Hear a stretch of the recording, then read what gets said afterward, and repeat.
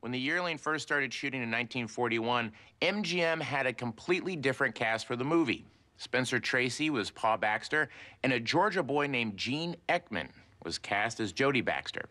But the original director, Victor Fleming, followed by yet another one, King Vidor, just couldn't make the production gel, either on location in Florida or back in Hollywood.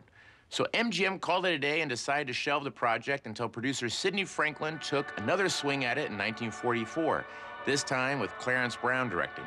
Try and try again, and you just might end up with a bona fide classic.